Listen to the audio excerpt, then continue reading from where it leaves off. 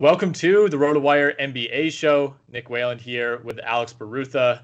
Some of you are listening to this on Dash Radio on Wednesday, October 14th. Some of you might be listening to this on our regular podcast feed, others on the RotoWire YouTube channel. This is the first one that we're putting out with the video component. Some of our NFL and MLB shows have already been doing this, but we're going to expand it into NBA as well. So, Alex, we'll see how this goes. Excited to be talking hoops with you again for the second day in a row now. We had to do somewhat of an emergency pod with James Anderson on Monday to wrap up the finals and talk title odds for next year. So make sure to check our podcast feed or rotowire.com/basketball if you want to listen to that. But there's a lot to talk about, even with no games going on, even with kind of the uncertainty with how the summer is going to go, how the offseason schedule is going to shape up. The finals are over, but the cycle of news never really stops. Yeah, I don't know if people were on iTunes clamoring, I love listening to these guys, but I wish I could sit down on my computer and just see their faces. I hate how convenient it is to be able to put my phone in my pocket and listen to them while I work out. I need to sit down and stare at them for 55 minutes. Oh man. Yeah, I enjoyed the podcast we did with James on Monday, talking about just the finals. But now we're just talking about, most of the news is revolving around either free agency or coaching vacancies at this point. And it's mostly the Rockets and the Pelicans are apparently fighting for the same three people in Ty Lue, Jeff Van Gundy, and Jason Kidd. Right. It's been hard to get a hold and a grasp on what's real with some of these coaching searches, just because of some of the limitations. Jeff Van Gundy, for example, was in the NBA bubble as recently as 2 nights ago. So, while Ty Lue left, 3 weeks ago now, he could interview for the Clippers job internally. He could interview for other jobs. Jeff Van Gundy kind of had to wait and maybe do things virtually. So I think that's maybe the reason that some of these searches are being delayed a little bit. We saw Tibbs. When did the Tibbs hiring take place? Was that June, July? That seems like forever ago. I don't even really remember. I think around then.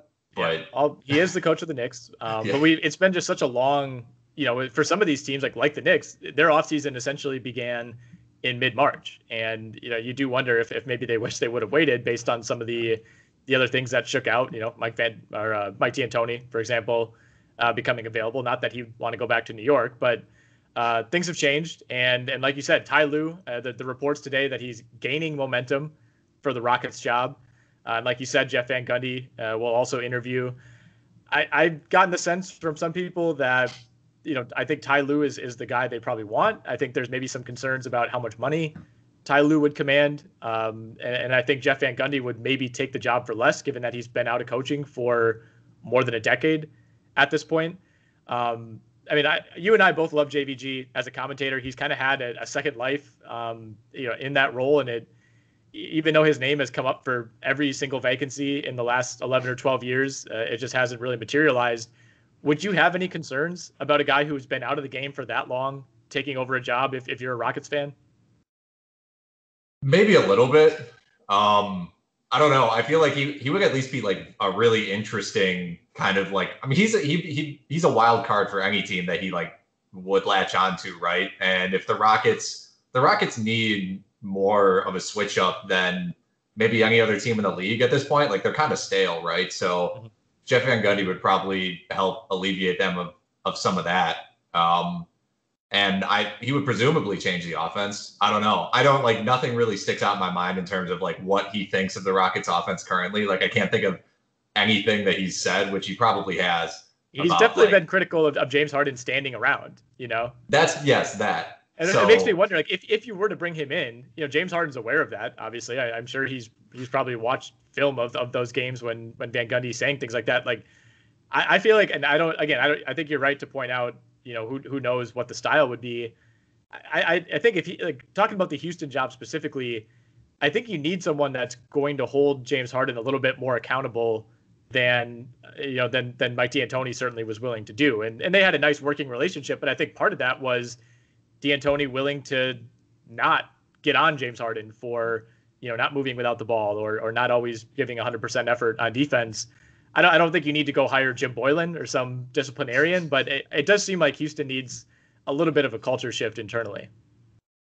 Yeah, I think so. And I'm not sure. I mean, I don't know if Jason Kidd or Ty Lue is really that guy either. I mean, maybe Jason Kidd, after winning the title with LA, has a little more like I don't know if clout's the right word. I don't know if he's really changed as a coach because he was horrible in Milwaukee, and I have like basically zero strong opinions on Ty Lue with what he did with the Cavaliers and LeBron. And I think hiring him would just probably be like what the most neutral thing you could do. Pretty similar to like the 76ers hiring Doc Rivers, I would say. Yeah, I think with Ty Lue, he's a championship winning coach, but there's still this sense, at least for me, that we don't exactly know what his coaching style is, because when you coach a LeBron James team, you don't really get to always coach how you would normally. So, Right. Most of the time, like all of LeBron's other coaches, we've now seen either before or after LeBron. We've seen Eric Spoelstra coach the Heat since LeBron left, and he's a great coach. We saw Mike Brown coach before and after LeBron got there. David Blatt has obviously been successful everywhere, but when he was coaching LeBron, like other coaches have been able to prove it. And right now, Ty Lue has not really been given that opportunity yet. So I think there's a lot of upside, but at the same time, I would still have some question marks, I guess. But he's also developed an incredible reputation for his work as an assistant, both in Cleveland and with the Clippers now. Right. Yeah, I would just be like nervous to give either him or Jeff Van Gundy like a 5-year deal. Like and I guess Jason Kidd, but I'm pretty sure Jason Kidd's like the most committed to like wanting the coach for a long time. I'd say at this point, because JVG's already been out. Like I feel like there's a concern that he would just go to the Rockets because it's easy. Because the ESPN article I read said that it's probably his preferred destination because it's like his adopted city, and he basically, I think he lives there in Houston. Yep. So I don't know. I mean, how often there are times where, I mean, it's kind of like the Phil Jackson thing, right? Where they basically like begged Phil Jackson to coach there because it was easy for him, and then he just kind of half-assed it. Yeah. I wouldn't worry about the half-assing necessarily, but it's a bit of a gamble, and we talked about this with most coach firings, and I think the Clippers went through the same thing with Doc Rivers. Oftentimes, when you're firing someone like D'Antoni or like Rivers, only one of those guys has a title, and Rivers, got his 12 years ago now with a super team, but you can always do quite a bit worse. You can't always do a whole lot better, and you don't have like a Phil Jackson like figure. We're talking like 2005 Phil Jackson to just come in and automatically basically make everything perfect chemistry wise and take a team to that next level. There's no guarantee that that's going to happen with any of these candidates that we're really talking about. No, I don't. I mean, yeah, the Rockets need some sort of a change up. The Pelicans could change their entire team. So, I mean, I feel like I think Jeff Van Gundy, I don't know if you make the most sense of the Pelicans, but I think if I was a Pelicans fan, maybe I'd want Jeff Van Gundy, just because I think he'd be really like interesting. If you were going to rebuild the team, then again, I don't know if he wants to be part of a rebuilding team, right? Like, do you hire Jeff Van Gundy and be like, hey, coach these young guys in your first stint back? I mean, I think he's so desperate to get back into coaching that he would be okay with that. I don't think he conceptualizes the idea of a rebuild. Like, there's no such thing as a rebuild. He'd just be coaching young players. Right. Yeah, exactly. In other coaching news, Billy Donovan let go of 4 Chicago Bulls assistants this week. You can't really fault someone, I guess, for wanting to get his own guys in. But it's basically a complete regime change now for Chicago, starting with the front office, with Arturas Karnisovas taking over there, and now Billy Donovan. I'd feel pretty good about it. Again, if I was a Bulls fan, we talked about this, 3-4 weeks ago when the Donovan hiring happened. I think his stock, maybe more so than any coach in the league this year, rose pretty dramatically. I think everyone thought he was a pretty good coach, but then to do what he did with this Oklahoma City team that not a lot of people thought would even make the playoffs, wouldn't have been surprising if they worked a Chris Paul deal halfway through the year. And essentially they were too good to even do that. And they end up taking Houston to a Game 7 and coming out of that looking pretty good. But I think if this had happened, if this all had happened like a year ago when Billy Donovan was still like a B plus coach, you'd be like, okay, we'll see how it goes. But I mean, the Bulls, if everyone stays healthy, if you get a full year out of Otto Porter, Wendell Carter, Zach LaVine continues to improve. We'll talk about the Eastern Conference playoff picture in a little bit, but I think they're one of those teams that if you maybe look at, if Indiana were to make some moves and take a step back, if maybe Orlando finally falls out of that 7-8 spot, I think Chicago for me would be around the top of the list to fill one of those vacant playoff spots. Yeah, I'm with you on that because it seems like, they have enough talent on their roster. So there has to be, it feels like the big organizational change was needed for them to kind of move forward.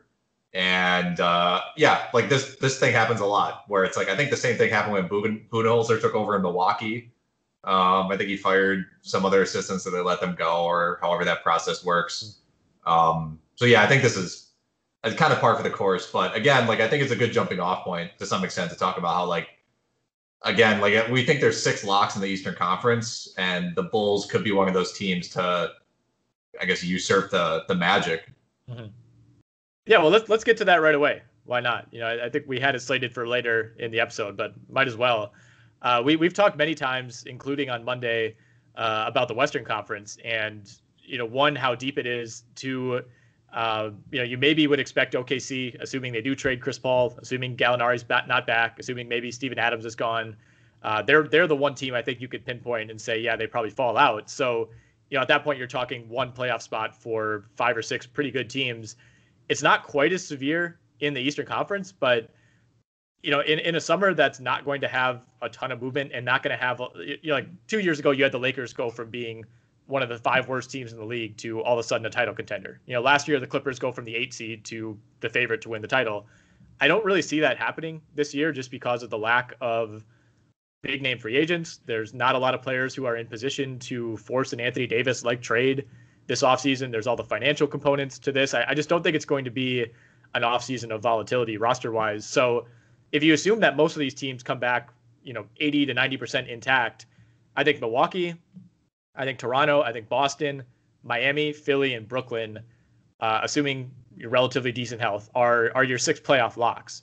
And again, we'll see with Indiana. If Oladipo and Miles Turner change their tune and end up staying in Indiana, I think that's a team that you could probably pencil in. They had a better record than the Miami Heat during the regular season.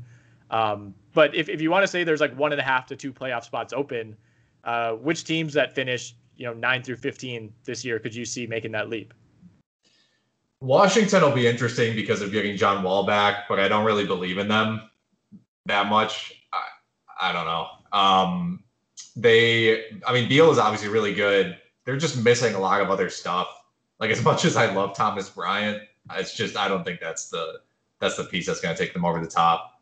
And for me, I think it is Chicago and Atlanta are the 2 teams that I would kind of have my eye on in terms of, what team could make a jump in like 20, 15 wins, something like that. Chicago, just because of we know what the talent is. It's Levine, Porter, Wendell Carter, Markkanen could have a bounce back year. A lot of those guys have been like delayed development due to injury and stuff like that. And like Atlanta, like they added Capella, and like we've seen before what a Rockets team has looked like with Capella as like the 2nd or 3rd best player. And that team was in the middle of the pack in the Western Conference playoff picture. And we know how talented Trae Young is. And if anyone can put Capella in good spots, and I don't know how the fit between him and John Collins is going to work, but they have a pretty solid young core going. Like Kevin Huerter keeps improving, and Cam Reddish had a good second half of this season. So I'm definitely intrigued by them. Yeah, I think Atlanta is probably going to be the most trendy pick outside of Chicago. I think Chicago is further along as a team right now, and I think Chicago was much more damaged from a coaching and management perspective than Atlanta was, and from an injury perspective as well. I think a lot went wrong for Chicago, and they still won 3 more games than Atlanta did last year. And I guess you kind of look at like Trae Young specifically. I don't know like what he can necessarily do differently to impact winning outside of grow 4 inches and gain 40 pounds. Like he put together an insane statistical offensive season last year that is on par with just about any second-year player ever, and it's kind of the same conversation with Doncic, where it's like, if you're already this good in year 2, how do you project out the next 3, 4, 5 years? He can continue to improve, but like efficiency wise, he was pretty damn good last year. He doesn't have like a huge, like offensive hurdle. It's not like he's a 50% free throw shooter. It's not like he turned it over 6 times a game. Like everything was pretty good there. So I kind of wonder, like, what is the big change for them? Maybe it is Capella. Maybe it's not having John Collins suspended for 25 games for steroids. Like, I don't know. I think they still have some questions to answer, but I like them. I like that roster a whole lot better than Detroit. I like it a whole lot better than Cleveland. I like it better than the Knicks. I mean, those, are you willing to, can we just cross those teams off already? I think so. Yeah. I mean, I have no hope for Detroit. I mean, their only hope is Blake Griffin playing like all 82. And I think that's what it comes down to. The Knicks, I'm sure. I mean, I'm relatively down on RJ Barrett, but he could have a really good year, and it could also not matter at all. Yeah. And Cleveland's Cleveland. So, I mean, Charlotte sort of has the pieces, but they just don't. I don't know. They just don't. I don't think they don't even have close to the top end talent in Chicago or Atlanta. It's not even a discussion. And Atlanta just kind of, I think Atlanta needs more depth. Like, because I'm looking on Cleaning the Glass right now, and their most frequent lineup of Trae Young, Kevin Huerter, Reddish, Hunter, and Collins was plus 11 per 100 possessions. Like, their starting lineup, or what I think that started some games at least, was pretty good, but then quickly, like, their depth was horrible. Like, there was too much Jabari Parker. There was a lot of Damian Jones. Because their second most frequent lineup is minus 26. So it's like, I think if they shore up their depth a little bit, they'll be in relatively good shape. And I think they still have Dedmon, maybe. Like, I don't know if he's an expiring contract or not. I looked that up the other day, and I honestly was like, I don't know the answer right now. I think they do, because so he was with them, and then he signed like that fairly big free agent deal with Sacramento, and immediately was terrible. And I think was traded back to Atlanta, but I don't know that he ever even played, because I think he was injured right after the trade, and then the season shut down. But I believe he will be on the roster. He's under contract for $13 million next year and the year after. Oh. But he was good with them this year. 8-8 in 23 minutes. You know. I guess, yeah. I mean, the problem is he can't be your starter anymore. You know, and you're all of a sudden, like, even if he's a nice backup, you probably want Capella and Collins playing 30 to 35 plus minutes each. And some of the time Collins is playing center when Capella's out. And then it's like, you know, I mean, Dedmon can still be good. I guess the point I'm trying to make is you're going to be paying him that money to probably play like 14 minutes a game. Right. I mean, I think the thing for Atlanta is do they have the most cap flexibility in the league? Because what I'm looking at right now for 2021, or however you would say that for next season, they only have $59 million guaranteed on the books. And the people who are not on the books are people they could easily not re-sign. It's Jeff Teague, it's Bembry, Vince Carter, Labissiere, Damian Jones, Trevion Graham. If those guys aren't back with the team and the cap is, again, like, I don't even know what the cap is this year. It's 100 and something. Or no, it's 100 and something. I thought it was like 109, 119. I don't know. That what I'm saying means absolutely nothing. Sure, but they have a lot of money to play with, and I don't know if there's really great free agents this year. Like, I don't know if they're going to be like, we need Bogdanovich. And I don't think like Gallo is going to sign there, but they have a ton of options. So I'm like, it's going to be interesting to see what they do in the offseason. I really think like the worst thing they could do would be to sign Gallinari to like a 4-year, $60 million deal, though, right? As much as that would probably help them for the next 2 years, I don't think that would be a terrible idea. No, they need people who fit their arc, their age arc. Right. And I don't think they'll force it, because they're playing the long game. They have been this whole time. Well, I'm just thinking of like the Corey Joseph contract with the Kings last year. You know, like it felt like the Kings were kind of in the same spot, like ready to take the next step, and they just splurged. Harrison Barnes, guys like that, like pretty low upside, high cost type of deals. Like, that's what you need to avoid. And I think it's tempting when, like you said, I'm seeing the same thing. They have the most projected cap space. I think it's kind of cool to be the big fish finally, but then of course there's nobody to sign. Yeah. But why are people not talking? We need to start the Giannis to Atlanta hype. Honestly, I mean, I know you're half kidding, but I think Atlanta is a pretty appealing market. You know, I think the team has been so blah for the last few years that it's never mentioned, but I think players seem to like Trae Young. They seem to appreciate his style, at least. I think John Collins is a pretty appealing guy to play with. I think Capella defensively would be pretty appealing for guards to play with. Like, I don't think it's crazy. I obviously there's been no reason to think Giannis would go there, but it's not insane to think that would be a potential destination for, Paul George, Kawhi Leonard, guys like that who also could hit the market. Yeah, I mean, I guess like the barrier for them is Trae Young. Is Trae Young ever going to give the ball up? Like Right. how much? I mean, he could play off ball theoretically, right? He's such a good shooter, but it's kind of like a James Harden, Luka Doncic thing where it's like how much. I guess you would want a wing, right? You would want like a Paul George type who is very comfortable being the second ball handler. Right. I almost think you'd want it to be somebody younger too. And that's harder because those guys typically don't hit free agency and have the ability to move around at that age. But yeah, I think it'd be tough for, like 31-year-old Paul George to start ceding touches to 22-year-old Trae Young. Right. So we kind of got a little sidetracked, but I think Atlanta and Chicago are those two teams. I disagree a little bit on Washington.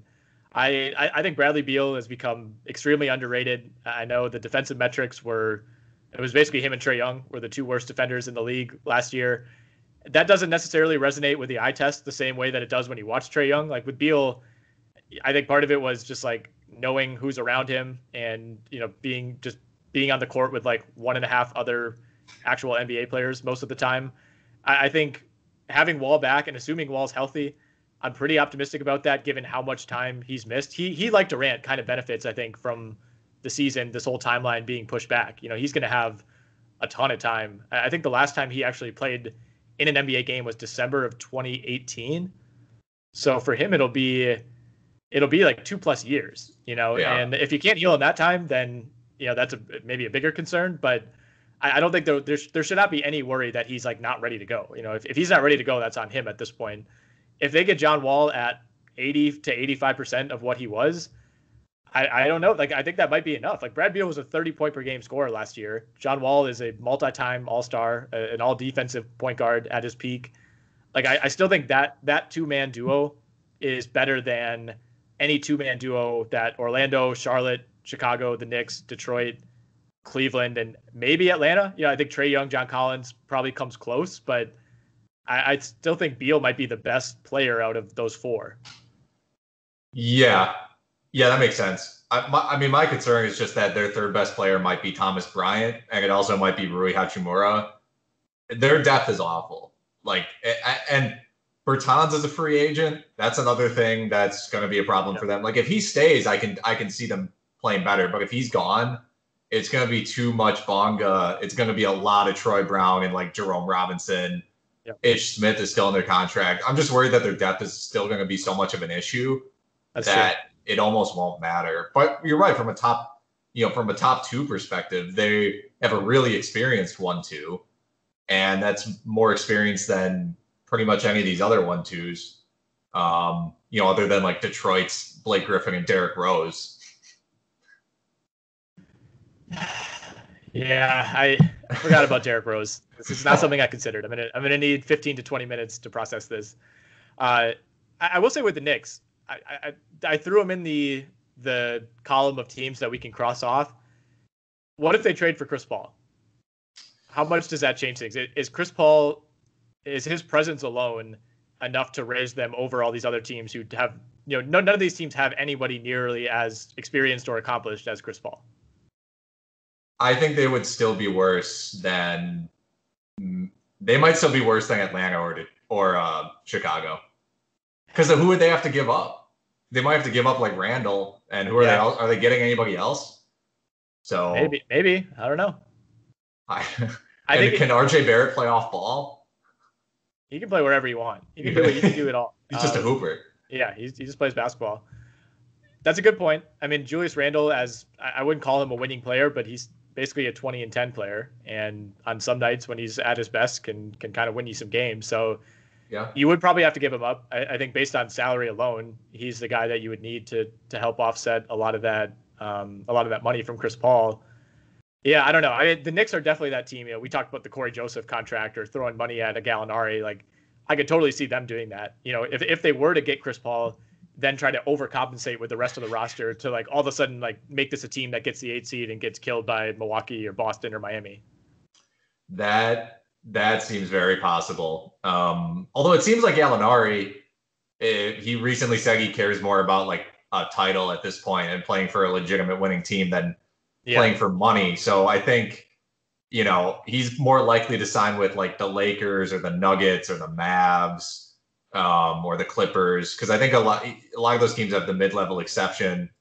And I think for 1 year, that's up to like $9.5 million or something. So if he just signs a 1 year with somebody, I would expect it to be a better team.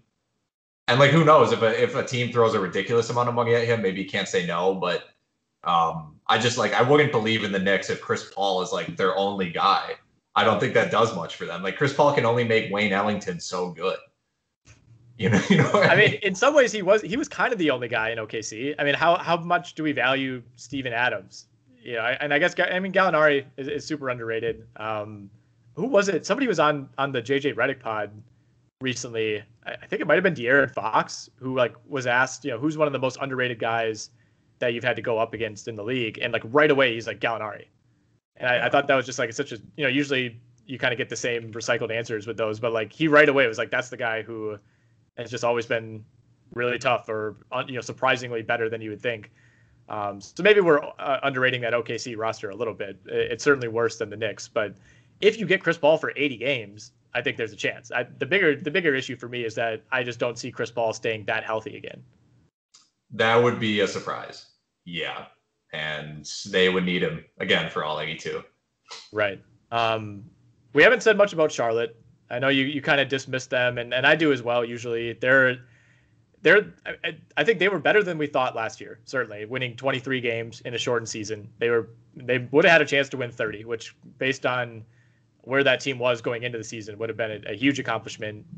You get a lot more out of Devontae Graham than expected. I think Terry Rozier became even more efficient than people expected him to after leaving Boston. But to me, they still feel like they're at least another piece away, and they still have like the Batum contract on their books. Like I don't know, like there's some upward momentum, but it doesn't feel as optimistic as it does in some of these other cities like Chicago and Atlanta. Their cap flexibility is awful because their guys who make a lot of money are, I want to say untradeable because they're expirings, but I have a feeling Batum's going to opt into his $27 million player option. Cody Zeller is guaranteed $15 million. Rozier is on the books for $19 million. And I mean, the rest of their core is fine, but obviously Devontae Graham's a standout, right? But Malik Monk, who even knows at this point, he had a kind of good end of the year. PJ Washington is interesting. Miles Bridges was a disappointment. We're still kind of waiting for him. The Martin brothers were sort of interesting, but I can't tell if that's real or not. Because you can't tell when teams are this bad, they're just going to be guys who, it's like the Rondé Hollis Jefferson thing. 3 years ago, we're like, is Rondé Hollis Jefferson is actually a good power forward? And it's no, he's awful. We just couldn't tell because he's on the Nets getting 16 points a game because someone has to. So yep. I don't have a lot of hope for them at all. I will say the Hornets very quietly have the number 3 pick in the draft. Yeah, everybody's I feel like the only talk you hear about is what is Minnesota doing at 1, and Golden State has the 2nd overall pick. There's been no talk. If it was a different draft, we'd be talking about the Hornets basically adding RJ Barrett if this happened last year. Right. So I think the uncertainty and a lot of the doubt surrounding this class makes that seem like not that big of a deal. But I don't know. Normally, having the number 3 pick you'd feel pretty good about that. And again, it's different this year. But I don't know.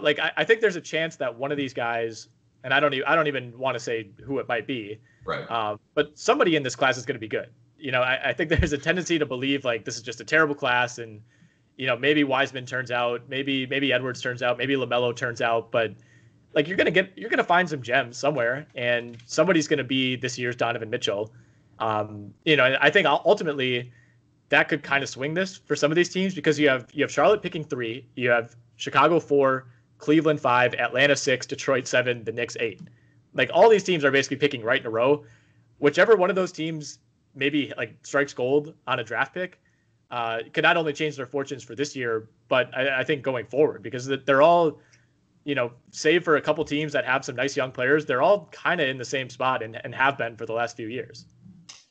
Charlotte would benefit a lot if James Wiseman falls to them. That's I want to say a perfect situation because again, you should probably pick the best player available. but they already have Rozier and Devontae Graham at guard. Like, I don't know if you want to add another guard to that necessarily. You can, because they're not good enough for it to really matter. But Wiseman would be.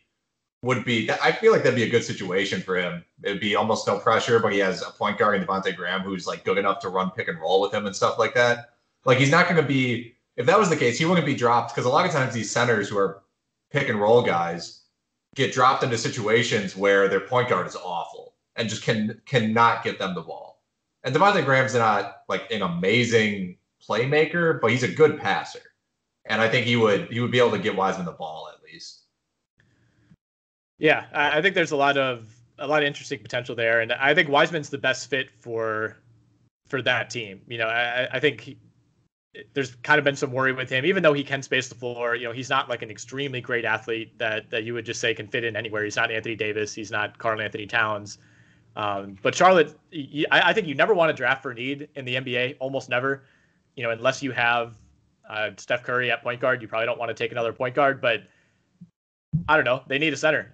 They're paying Cody Zeller $15 million. That's terrible. They've been playing Bismack Biyombo these last few years. You know, I think that would make a lot of sense for them, especially after it felt like, you know, they struck gold on Devontae Graham. Rozier looks like a keeper, and it feels like they hit it on the PJ Washington pick last year as well. I mean, not a guy who's going to be an all-star, but at least seems like they found some pretty good value there. So that they're positioned fairly well. I want to transition to. I don't want to talk about LeBron versus Michael Jordan. I want to start with that. I have no interest in debating that. That one has been beat to death like 4 separate times now over the last few years. Basically, anytime LeBron James wins a title. What I would rather talk about is the kind of the concept of the top 5 players in the NBA list. That everyone seems to have their own list. It's something that's debated week to week, night to night. During the season, during the playoffs, it's kind of series to series, sometimes even game to game. And several times over the last few years, you know, LeBron has kind of always been the incumbent. But, you know, I think when Durant won back-to-back with the Warriors, won both finals MVPs with Steph Curry on his team, I think there were a lot of people who thought at that point maybe Durant had captured that title. I think last year with LeBron not making the playoffs, getting hurt, Kawhi Leonard leading the Raptors on that run, I think there was a lot of Kawhi momentum coming into this season and even going into the playoffs, basically until the Clippers lost. I think it's safe to say right now, LeBron coming off of another unanimous Finals MVP, that he's indisputably number one, you know, on that list, at least going into next year. Maybe not for the next 3 years or the next 5 years, but right now in time, he's number one. Where does your list, or what is your thought process, I guess, if you compile your mental top 5 list right now? Beyond LeBron at number one, assuming he is there, if not, correct me.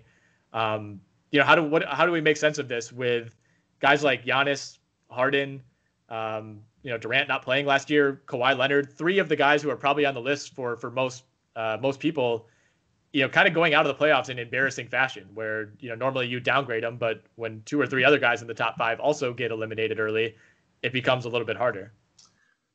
Well, I have Giannis in there as like a lock. Not as number one. I have LeBron as number one. But like Giannis was in there as a lock for me. You know, other than that, like I still think it's fluid. Like I didn't really know what to do theoretically with Durant or Curry, just because we haven't seen them. And, you know, I still feel like if by the end of next season, we could just accept that they're still top 5 players, both of those guys. But if you count them out because we haven't seen them, then I think it comes down to Giannis. I think AD is in there because the more I watch AD, the more I think he's as closer to skill to Giannis as either a year or 2 ago, like there was a story that came out. Someone said, you know, AD thinks he's better than Giannis or whatever, and I kind of like laughed that off. And then now it's like after seeing what he can do in the playoffs, I was like, well, it's probably actually very close. And I know AD's the number 2 on that team, and he doesn't have to do as much. And could LeBron have done a similar thing if he was LeBron's number 2? I don't know. But he has to. I think AD has to be in the top 5 discussion at this point, right? Like, could he be number 5? So, I mean, he's the ultimate example of this going game to game. I think after game 1 and game 2 of the finals, it was AD might be number 1 on the list. You know, that I saw that take that he might be the best player in the league. And there are certainly nights when he looks like it, and he looked like it for parts of game 6 as well. Like when Anthony Davis is in that zone of grabbing an offensive rebound, getting his momentum and just like, using his shoulders to just dunk as hard as he can, which he really didn't do a whole lot early in his career. Like when he's in that mindset, I think he's up there with Giannis and LeBron and Harden and Curry, Durant, whoever. Like he's in that category. I think the problem with him is that to some level we saw him have the opportunity to lead his own team, and I still don't think, even though that was the start of his career, a lot of those years he was really young and frankly pretty frail and really wasn't the player that he is now. I would say overall he failed to be the number one guy. They won one playoff series in that time. It was a super tough Western Conference, not a great roster, all the caveats, but I think there's a belief and there's mostly proof that guys like Giannis, Harden, Lillard, Jokic, Durant, Kawhi, Curry, all those guys can be the number one guy on a very, very good team. Not a team that's going to be frisky and maybe make an upset in the first round, like a team that has a chance to go to the conference finals every year. And, at some point we'll probably see that with Davis, whether it's with the Lakers when LeBron declines or with another team in the future. But I think the thing holding me back is like he's an incredible number two. He's way overqualified for that, but we still haven't seen him, carry a team to like 55 wins as the number one option. Yeah, and I'm looking right now at his Anthony Davis is the guys he's played the most with, and the top three guys he's played the most games with are Drew Holiday, who's very good, good.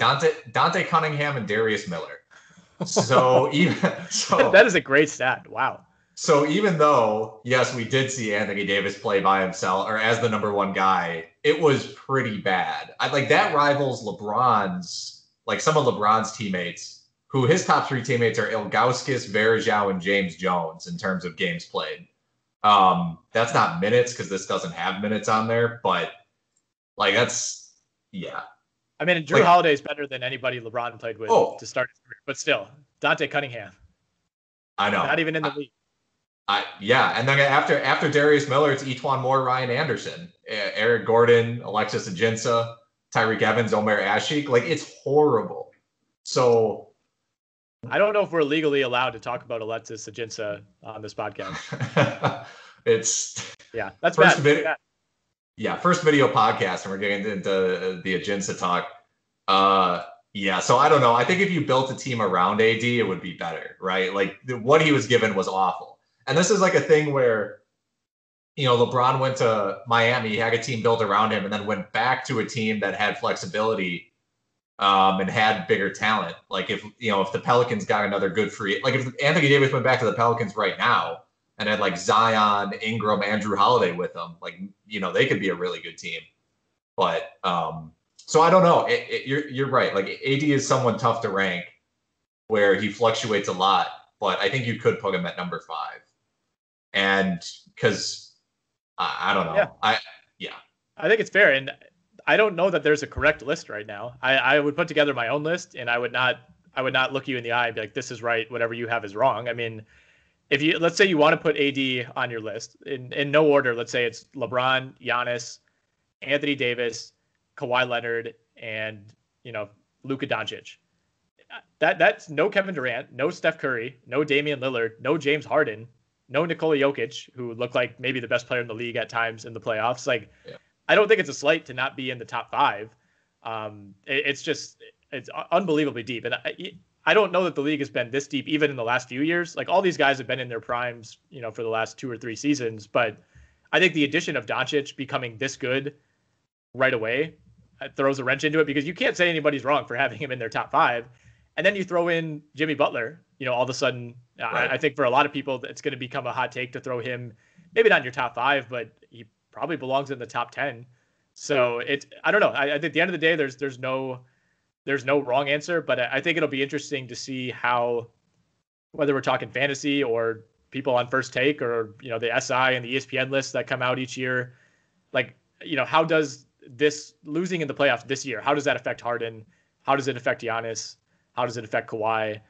Because I think for the first time, especially with Giannis and Kawhi, this is the first time that they've ever really faced true doubt, where I think Kawhi's, kind of went from being this quiet role player to a star. And, he got hurt one year and basically has just won everywhere he's been since until this season. And Giannis is coming off of a second straight MVP, but I think he's going to face criticism next year that he will have never faced in the past. Yeah, I think you're right. I mean, the league is insanely deep. Like, I think if you tried to set out to make, like, even if you tried to make the most controversial top 5 possible with kind of the names we have outlined. So assuming you still went LeBron and Giannis, because I feel like that's almost a lock, like Giannis at number 2. I feel like that if you put him lower than that, maybe Kawhi could be at number 2. But you can't even, it would be like Jimmy Butler at number 3 would probably be like the most controversial. But at this point, like after what people saw, that's something that would probably age badly in like 2 years, not like, right now if someone saw that list. And having like Jokic over Kawhi or something might do it. But like you could even have Doncic over Harden. And it's like, I couldn't even really, because personally, like what I saw from Doncic in the playoffs was just as good as anything Harden has ever done in the playoffs. Right. Yeah, no, I think that's fair. And I think the thing with Jokic is like defensively, there's still some limitations. So like I would still lean Kawhi as my number 2. I don't think he's as much to blame as, obviously he had a bad game 7, but I think there were some other things going on, with that team that affected how they finished. The biggest thing too is going to be how does Durant come back? Because it was insane to ever put Durant, I think, lower than 3 at any point over the last basically decade, with the exception of last season. And if he comes back as that guy again, I mean, I think Durant versus Kawhi almost becomes more interesting than LeBron versus Kawhi or LeBron versus KD, because I think those guys are a little bit closer. Like LeBron's just on a different level than those guys. LeBron's in the same category as like 2 other guys ever. And Durant and Kawhi are in the same category as like 15 other guys ever. They're still great, but I think healthy Durant versus healthy Kawhi is a really fun debate. I would rather have healthy Durant.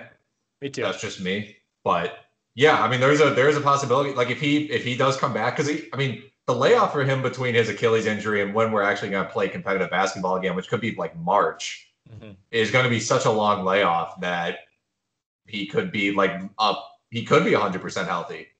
And then if he's 100% healthy, he could be the second best player in the league again. Like, that's not crazy. And he's still a good defender. Like, he's not like a negative on defense, kind of like Curry. Not that he's like a complete negative, but he's not a two-way player. Jokic's not a two-way player. Lillard's not a two-way player. Doncic and Harden aren't really two-way players. So if you value that, then it's like Durant, Kawhi, Giannis should all be up there. And so should AD. Yeah, it'll be interesting, I think, to see how much that impacts Doncic going forward, because even if you're thinking the most optimistic way possible, like Luka Doncic is never going to be an all-NBA defender. He's never going to be a guy who finishes with any votes in Defensive Player of the Year, like pretty much all those guys that you just mentioned have at some point in their career. Some of them are in that position right now. I just don't know. Like you can only go so high in the all-time rankings, I guess, when you're an average defender. And we're kind of seeing that with Curry, like you said. Yeah, it's tough to rank that high when you're not a two-way player. It just is. All right, so let's finish out. You and I put together a very early top 250 for one of our affiliates, NFBKC. If you're listening to this, there's a good chance you've played in some of their contests before. But they basically asked us to just kind of put together a list for their reference as they put together their rankings and their projections looking ahead to next season. So, with the caveat that we did not go through the normal tedious process that we would when we put out our real rankings that'll come before next season. This was just more of a fun exercise for us in a lot of ways to go through and project out next season.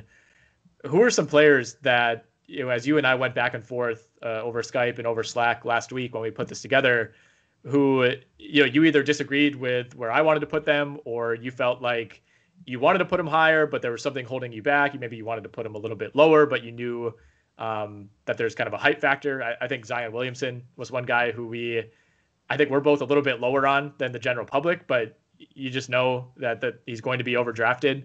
Are there any other players that fit any of those categories for you?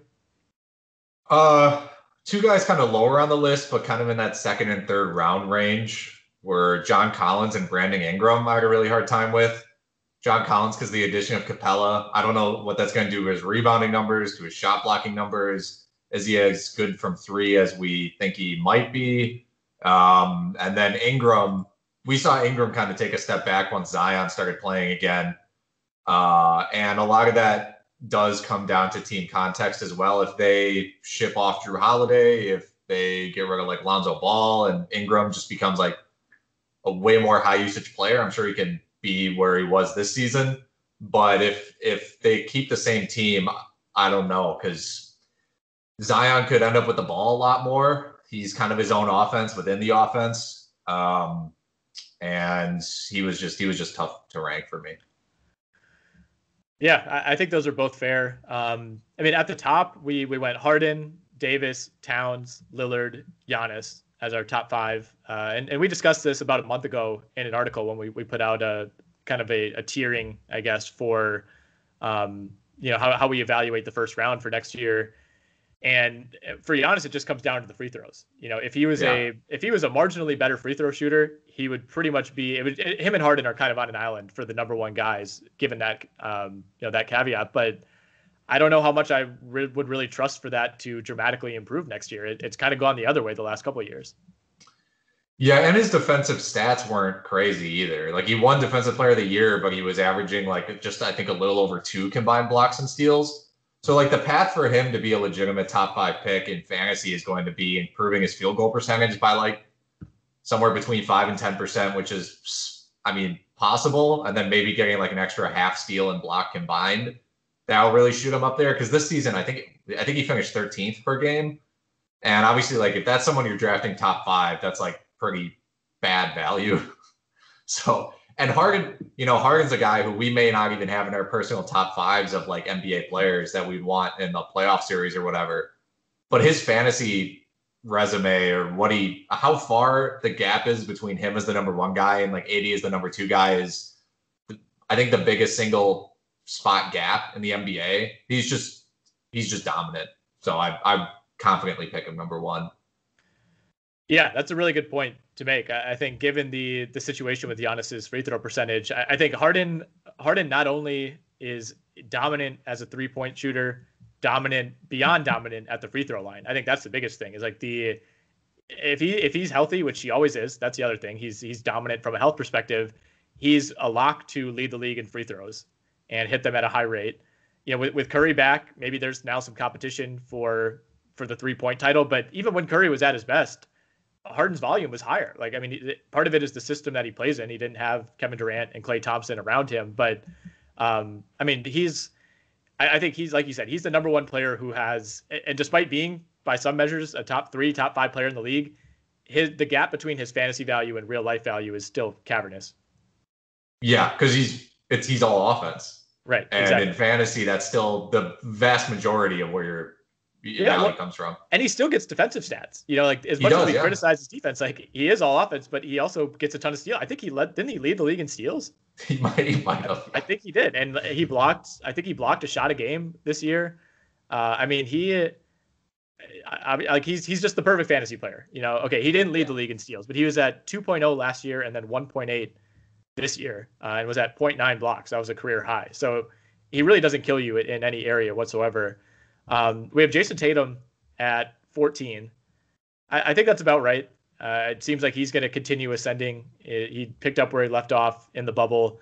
But with him, it kind of gets to the point where you start to look at the guys above him, and it's just really tough to rank him above any of those names who are essentially just perennial all NBA players. Yeah, I think the big question is going to be, do you draft him or Durant if they're both on the board still? I think that's going to be a really tough call because statistically they have a similar profile, right?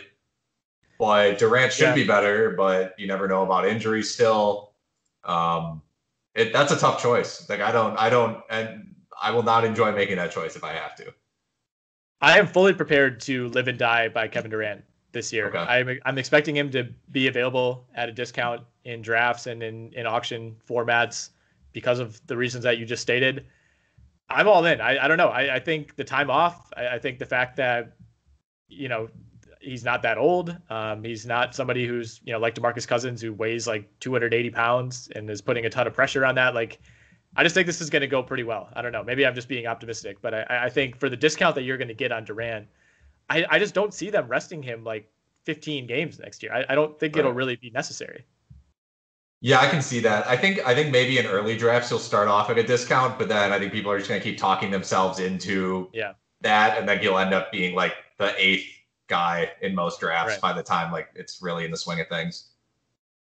And we keep talking about the depth in the league. This also translates to fantasy, where you could get, you could get like Jimmy Butler at the end of the 2nd round, or you can get Bam Adebayo to begin the 3rd round. Like it's going to be a really fun year, I think, to play fantasy, where you don't feel like if you're not picking in the top 6, all of a sudden you're at this huge disadvantage because you don't have one of these like major superstars. Like it would not be surprising at all if Jason Tatum finishes the year as a top 8 fantasy player. Right. And there are some guys who could easily make a leap from like 60 into, higher range. Like who even knows what's going to happen with Draymond Green, for example? Yeah. Like if you draft him 50th, could he end up being like the 20th guy again? Like, does he have that in him? I don't know. He could end up being the 120th guy. Yeah. I can tell you what, he's not going to finish 50th. No. It's either going to go really well or really poorly with him. Yeah. Boom or bust. But I mean, Fred VanVleet is one of those guys too, where we've seen him in kind of this semi-muted role where he's been really good. If he goes and signs with the Knicks or whoever, some team where it's like, it's your show now, that he's somebody that could dramatically make a leap. Yeah. We might be able to get, some of these like 2nd-year guys are hard to project, and it is hard to make rankings without doing some projections, but Tyler Hero, like you can probably get him 7th, if you're someone who plays risky, like you might, I don't know what Blake Griffin's stock is at this point, because the variance on him is crazy, but you could still maybe draft him like 6th or 7th round, and that could end up paying off. Like if he plays 70 games, you still have guys like Bertans, who knows where he's going to end up. It's just deep. Yeah, for me, Kyle Lowry is kind of the anti-Durant for me. Like I'm 100% in on Durant. I'm pretty high on John Wall too. I think I'll be targeting him. I'm banking on this being finally the year that Kyle Lowry drops off. If I thought it was going to be this past year, I'm now pushing that prediction to 2021. It just, I don't know. It seems like that run is over. I think he's been so solid for them. They've been running him so hard for 7 years now. I don't know. I'm just expecting him to either break down physically or kind of start to hit that veteran wall. That wouldn't be surprising. Like we've seen that happen before, where all of a sudden it's just over. Like Marc Gasol, like it was just over this year. It was bad. Not a viable fantasy player, and now he might play in Europe. Like it happens pretty quick. I think he knew it was over too. Well, right? Yeah, he was very self-aware of his overness. Are we in agreement that Klay Thompson is just going to come back and be the same Klay Thompson? Yeah, I think so. I haven't heard one person even talk about his injury. It's just assumed that he's going to be fine, and I think he will be. I think so too. I think you can draft him where he's been drafted, which is like 3rd round, right? And that's just fine. Yeah, mid to late 30s. I think that's I don't see any reason why that would change, honestly. I'm trying to scroll through this list and see if anybody jumps out. I mean, I know we talked about Jaren Jackson and like the want to put him higher, and then you look and you check his game logs, and he has like 3 games in a row where he has 9 total rebounds. Yeah, his rebounding is really an issue, because he hits threes and he blocks shots and he's scoring like almost 20 a game. But like if he does that, but he's only grabbing 5 rebounds a game, he's basically just like he puts up the same numbers as like a small forward. Mm-hmm. So I don't know what to do with him, especially if Valanciunas is still there, because Valanciunas just grabs every available rebound on the court. So if they move off of Valanciunas, I'm going to feel a lot better about Jaren Jackson from a rebounding perspective and just overall. And same with Brandon Clark. Like if they find a way to do a Jaren Jackson, Brandon Clark starting front court, both those guys get like a huge boost. Yeah, that's true. All right, we have about 45 seconds left. Give me your very quick pitch on what to make of TJ Warren. I think he'll be a little bit better. A lot of it depends on if Oladipo and Miles Turner will still be there. If they are both gone and he's like the second scoring option, I'd draft him in the 5th round. I don't know, 4th round. We put him at 65. I felt like that was conservative. For now, yeah. He's someone who will probably get moved up rather than moved down. Right. All right. We'll at some point make these rankings public. We'll tweak them, continue to do so as we get to the draft and free agency. But Alex, we're running out of time. Make sure to catch us on Dash Radio's NBA channel. You can look at all of our content on RotoWire.com. You can find our podcast feed there as well. We will be back next week.